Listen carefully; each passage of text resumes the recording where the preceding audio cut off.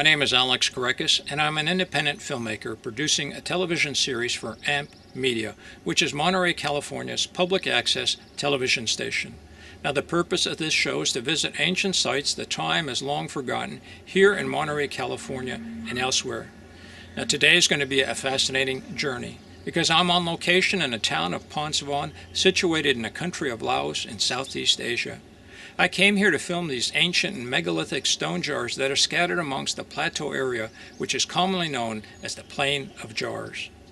Now, near the town of Ponsavan, there's one site that we're going to visit called Tung Hai Hin, which means stone jars. Now, one of the surprising things that I learned upon arriving to this area is that although there are many jar sites scattered amongst this plateau region, most of them are not accessible, and that's due to the vast amount of unexploded ordnance and war materials that still litter the countryside. And I'll tell you another fascinating thing to see was that many of these recovered bomb and munition parts are being used as home decorations or even as materials to construct homes with. I'll tell you, this is going to be a fascinating journey, and I invite you to trek with me through the Plain of Jars here in the country of Laos.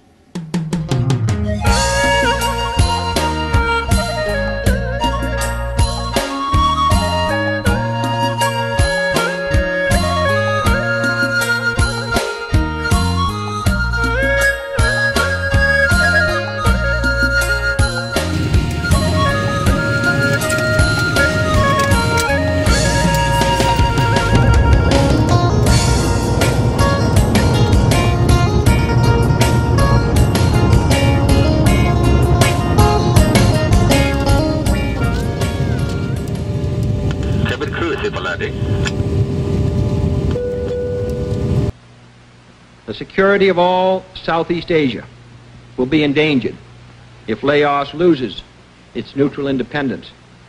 Its own safety runs with the safety of us all, in real neutrality observed by all. I want to make it clear to the American people and to all the world that all we want in Laos is peace, not war. A truly neutral government, not a Cold War pawn. A settlement concluded at the conference table and not on the battlefield. The very word secrecy is repugnant in a free and open society.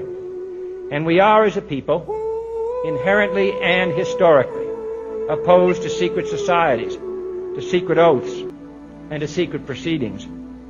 We decided long ago that the dangers of excessive and unwarranted concealment of pertinent facts far outweighed the dangers which are cited to justify it.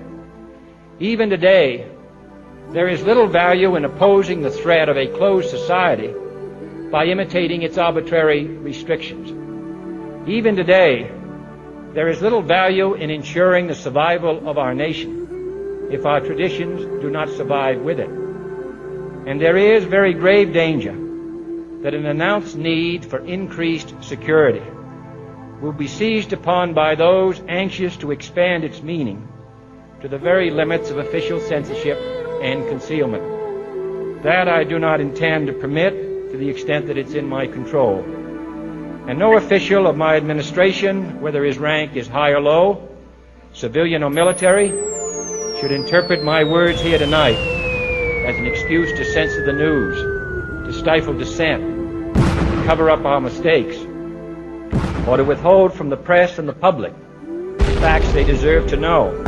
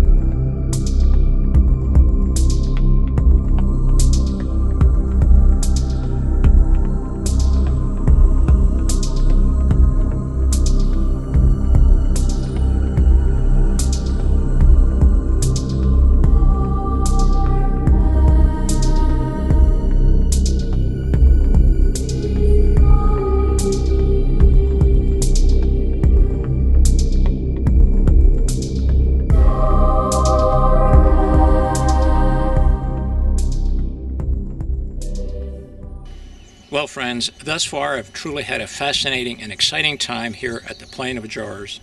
You know, when I started this film project, I was unaware of how intertwined the Plain of Jars is with the conflicts that occurred here in Laos. Well, our journey here today is not about conflicts and war. It is a portal to knowledge, and so for those of you who want to know about what occurred here in those conflicts, it's at your fingertips on the internet. Well, anyways, before we proceed to our first jar site, let's visit the town of Ponsavan. I'll tell you, it's really a fantastic place.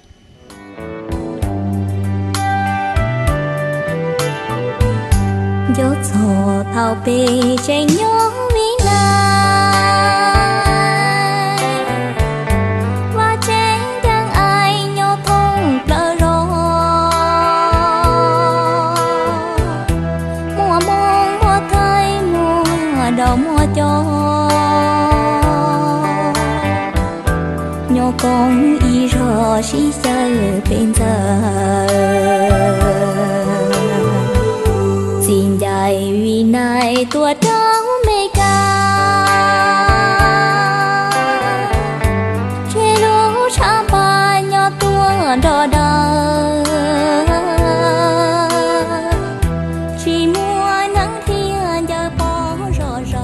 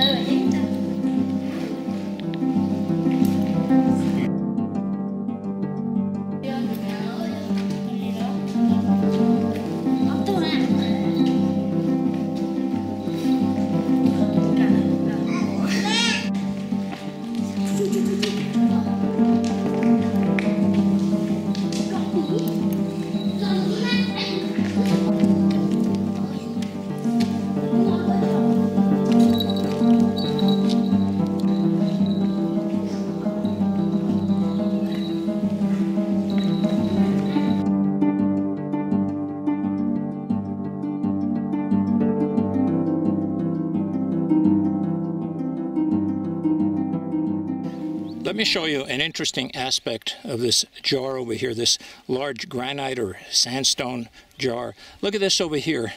This here has a ridge line, almost like a lid could fit on top of it. Right over here, you can see this ridge. Not all of these jars have this configuration. For example, this one over here, take a look at this one over here. What it has is kind of in concave area over here. Right over here, there's a ridge line here forming the top of the jar and then going inward over here. Whereas this jar right over here is completely flat over here on the top. Look at this, it has a flat surface. These, I believe, are sandstone. Take a look at this right over here. You can see the configuration right over here. These are sandstone jars in this area. Look at this, here's a jar that has been broken open. And then right over here, here's another jar that has been split open. And I tell you, walking around this area, I did find many bomb craters. And the recent history indicates that a lot of these jars were damaged during this bombing phase of the war. Well, before us we have one of the largest jars in this area. This one here directly in front of us weighs approximately 3 tons, and it's really a fantastic piece of artwork. But we're very fortunate because right over here there's a large bomb crater, and fortunately this large jar survived. But you can tell right here near the epicenter of the crater is right over here some damaged jars. It's really unfortunate that they were damaged, and we can say that these jars here are a casualty of war. Look at there's one that's broken open. There's one broken open over here. Many of the jars here in this area were damaged. What I'm going to do over here is walk a partial circumference of this large crater. Now it might be difficult to get a perspective right over here, but what I'm going to do is I'm going to walk into the crater, and we can try to get a feel for how deep and how wide or how large it is. So here I go. I'm going inside the crater right over here. Now here's a sign identifying this as a crater over here, bomb crater, and we can see it was during the Laotian War here, the secret war in Laos from 1964 to 1973. But here we go. We'll go inside. And what we're doing right over here is the epicenter. This is where the bomb buried itself into, right here directly in front of me. Now one of the things that you can see from the epicenter here of this crater is this jar before us, and you can see that the concussion from the blast of the bomb broke open that jar right over there. Actually several in this area. Okay, what I'm going to do is climb out from the epicenter of this crater over here, and we'll see what happens to this jar directly in front of the crater. Here we go, I'm climbing, and there you go, that's the vision of the damaged jar right here in front of us. Well, I'm walking through the jar that we've just seen over here. You can see that it's been split in the middle. And look at this jar directly in front of us. It was actually tipped over from its base. There's the bottom right over here. Look at this. The concussion from the bomb blast threw it on its side and broke it open over here.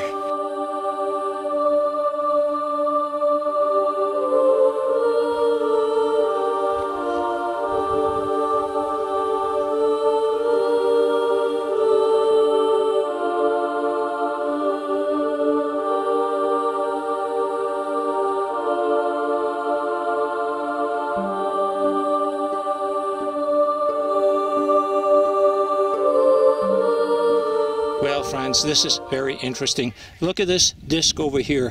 What is it? Is it a lid? Does it fit over a jar? Does it fit over this jar? Or was it moved onto this smaller jar from a larger jar? I tell you, it's hard to tell now because the people that built these, that constructed these, are no longer here to tell us our history. But look at this over here. It almost looks like a spiral. Let's follow this line. Let's see where it leads us over here. All right, let's see if it goes into a pattern, a spiral pattern. Oh my goodness, it's broken. Hard to tell, but let's start from over here. Okay, here's a circular pattern. Okay, here's another one. They don't seem to be connected, but they're a series of circles around this object. Let's take a look at the jar over here. It certainly looks like it fits over here. Look at the style here, or I should say, look at the stone. Again, 2 sandstones. I don't know. It's hard to say whether this belongs here, because I would assume that it would be more even, so to speak. It would completely cover this opening. Well, to me it certainly looks like a lid, but again, it's hard to say.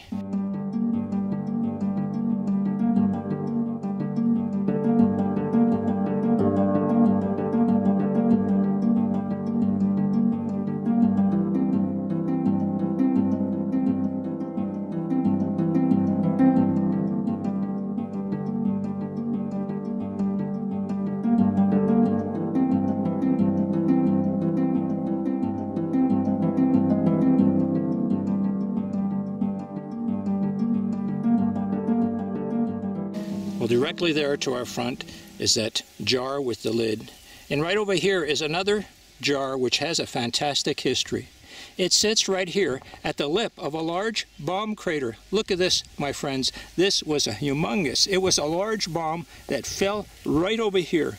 And the bomb blast of this crater ends right over here at the lip of this jar. How did it survive? One would have thought that it would have been smashed to the heavens. But here it is, a lone survivor, a monument to history. I'll tell you, this is really fascinating.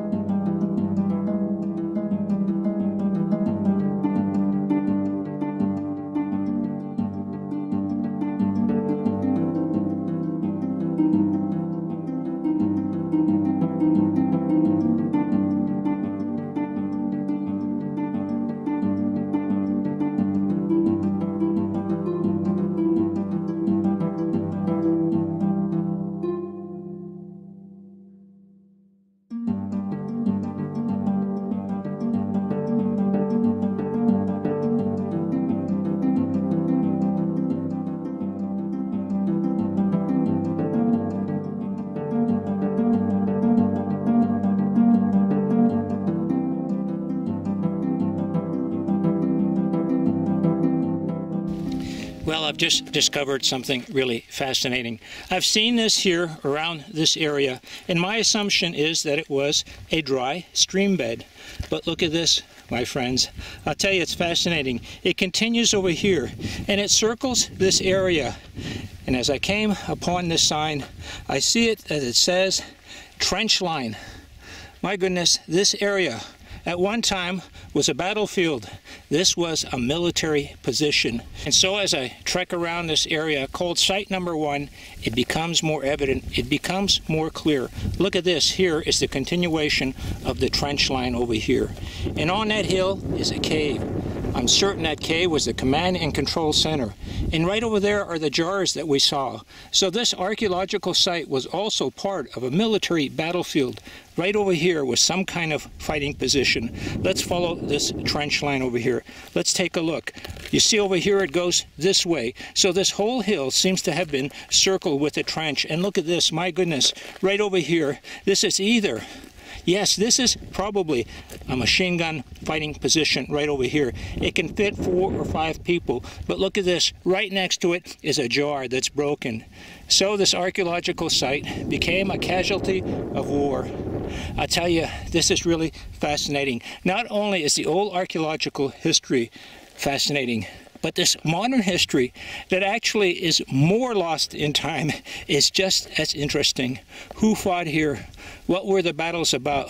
What were the objectives? How many people perished here? I'll tell you, all those are fascinating questions, and the answers don't seem to exist today. And this only occurred about 45 or 50 years ago.